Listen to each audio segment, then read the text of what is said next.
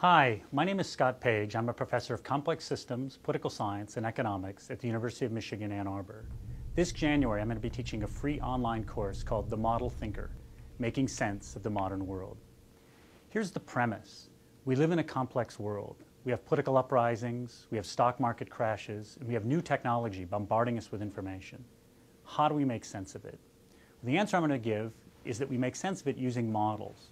Models are going to make us better at organizing information, better at forecasting, better at making decisions, better at strategizing, and even better at designing institutions and policies. In this course, we're going to cover what I think are probably the most important models in social science. We'll start out with models of tipping points. We'll move on to study models of why some countries are rich and some countries are poor. We'll study models of strategic decision making by politicians and by business firms. And we'll even look at models of networks.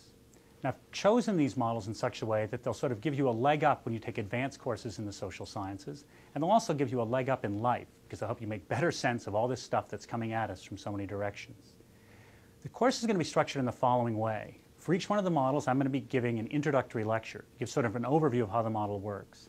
After that, I'll go into more technical detail in subsequent lectures, and in those subsequent lectures, I'll give tests over the material, and we'll even have quizzes and exams over larger portions of that material.